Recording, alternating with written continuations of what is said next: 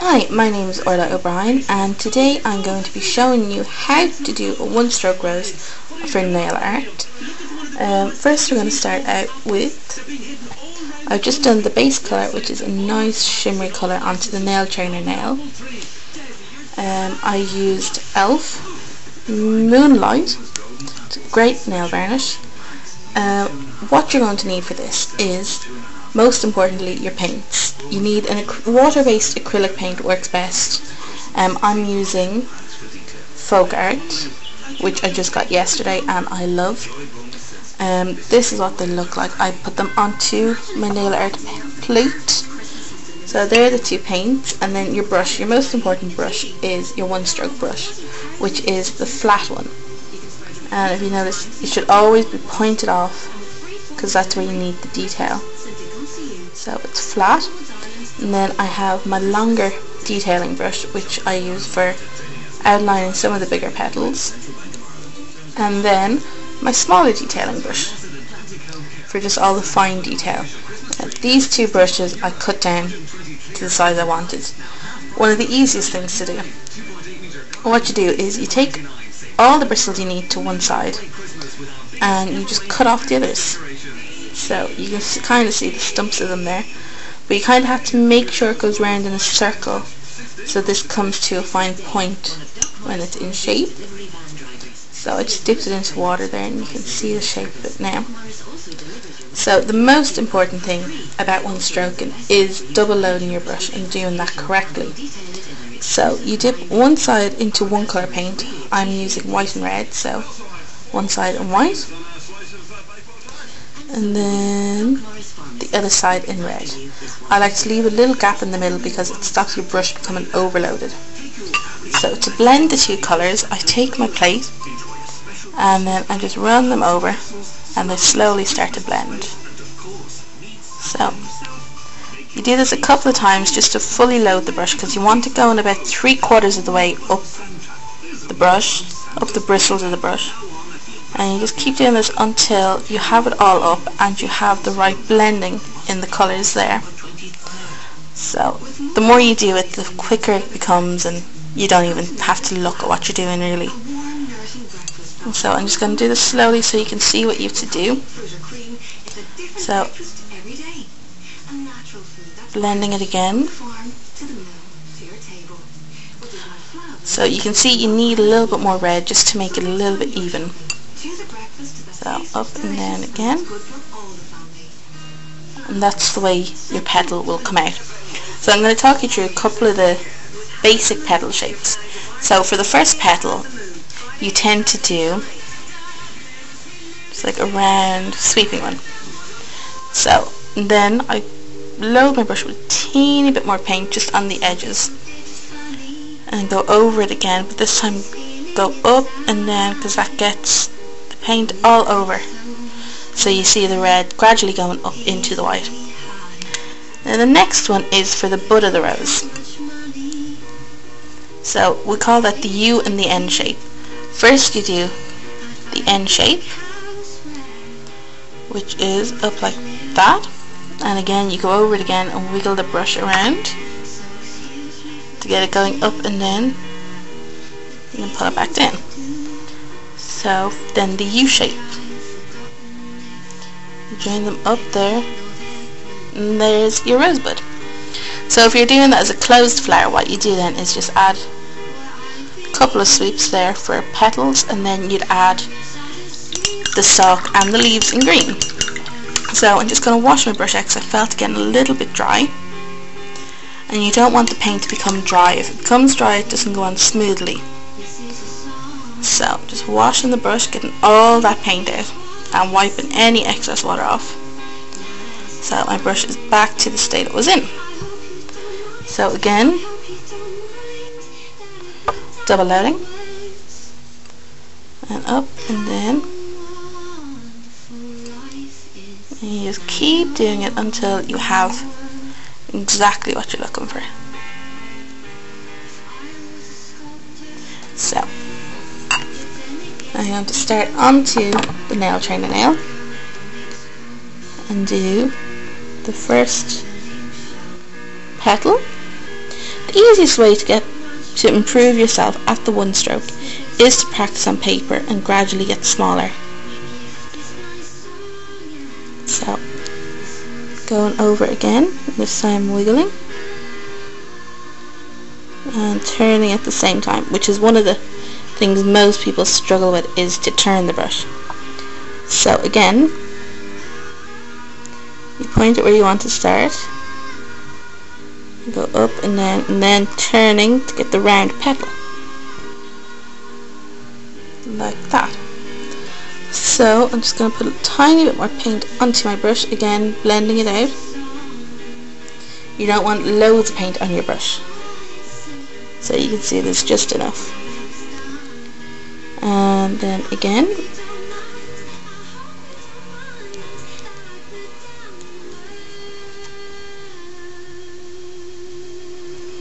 there's the next petal. Tiny bit more paint. Now we're going to wiggle the brush around. One like this, you can stop and do either side. So we're going to go on to the next petal. So you can slowly see the open rows forming. But try and do this so you're still able to see. So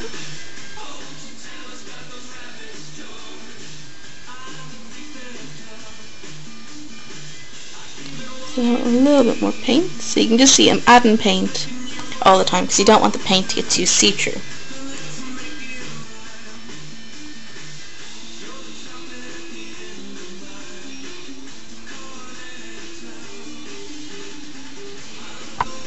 So there's the next one. And then the last outside petal, which are the big ones.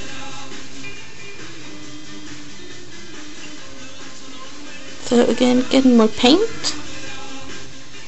Every time you see me stopping, I'll be getting more paint. So you can see that slowly starting to form a rose. Well, the outside of a rose. If you're not happy with anything, or if any of the paints are looking a little faint, you just go back over once the paint is dry, and it'll slowly build your colour. And for the outside, you really want the colours to be very strong and vibrant. So I'm just going to go over them all again, and go over them while wiggling my brush, because that continues the red blending up into the white and adding little creases into the petal.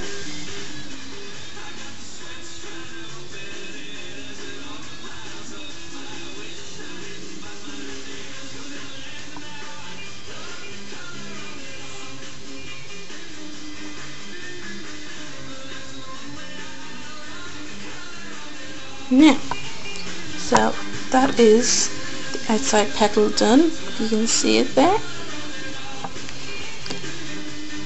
Now, just wash your brush again to get any of the dry paint out. And taking any excess off, bring it back to the point. And again, double load.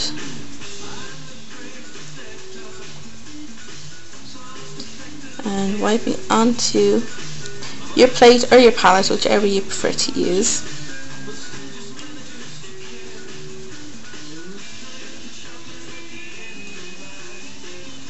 And make sure you have enough paint on there to keep it going smooth. And you want good balance between the red and the white.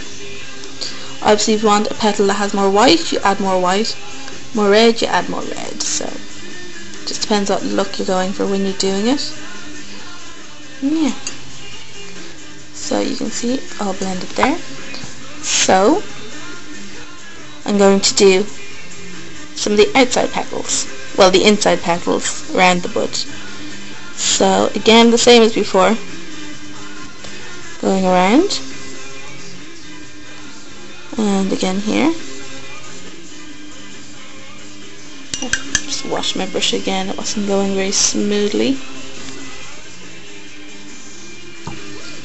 And again, double load. We are Dublin's hit music station, FM 104.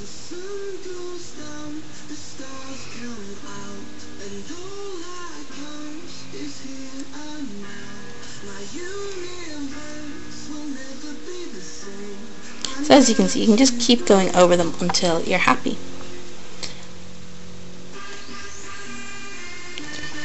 So now come back over this one. Just give it a bit more shape.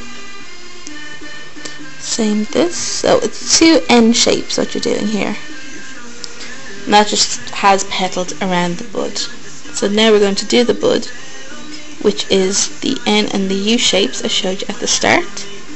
So pointing in whichever direction you want, you do the first one, which would be the N.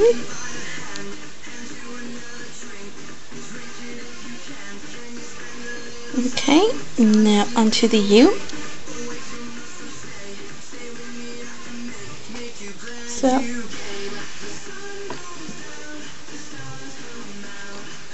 there is the startings of your rose. So, using the tiny detailing brush I showed you at the start, this one, I'm just going to dip it into the white and just outline any of the white areas that would hit the light.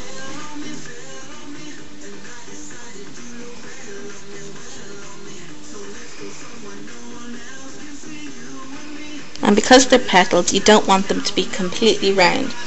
You want them to be a little bit squiggly, because no petal is completely round.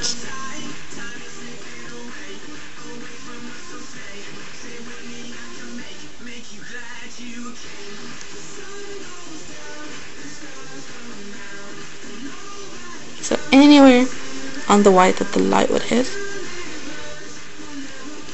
Now onto the inside ones. You don't want too much on these because the light doesn't really hit them as much. And to add a couple more petals around the bud, you just do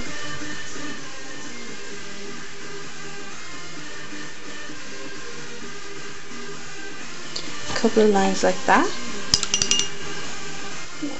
Getting a tiny bit of black paint. I'm going to use a longer brush to get some out. Again, this is the Folk Art paint. So you can see on my plate there I put some black. I'm just going to get some red. Mix it in so it's a tiny bit darker. You don't want it too dark. So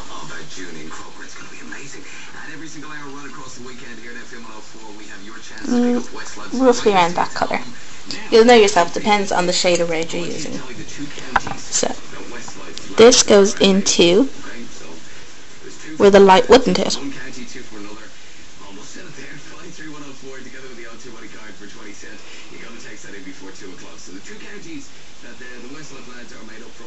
Where are they from? Your chance to win the Greatest Hits album. And today, don't forget, we're live in the FM 104 Roadhog with Corona Extra. We're here at the retail park in Liffey Valley. Everything you need for Christmas, the retailpark.ie. And we're here with the FM 104. And that's one stroke rose done. So you just have to wait for that to dry, and then if you wanted, you could put a few diamantes around it, or crystals, whichever you prefer. For something like this, for clients I charge about €1 because of the time it takes and the amount of detail that goes into it. As you can see, it is a very simple technique, but it is very effective. So just going to wait for it to dry. If you wanted to add a little bit of shimmer to it, you could by using gold or silver paint watered down, and just go roughly around the edges of the petals just to give it a bit of shimmer. But because I have the shimmery background, you don't need that. So I'm using a brightening top coat.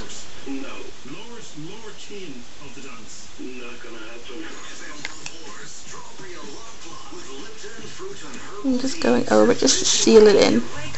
And as you know, nail art can be done on top of gel, acrylic, fiberglass, on your natural nail, on a gel polish, It just gives a bit of personality to your nail.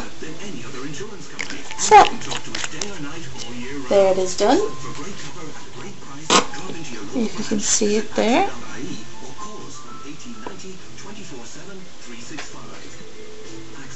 Yeah. So it's Orla here from A Touch of Sparkle, and I hope to upload more videos soon. Thank you.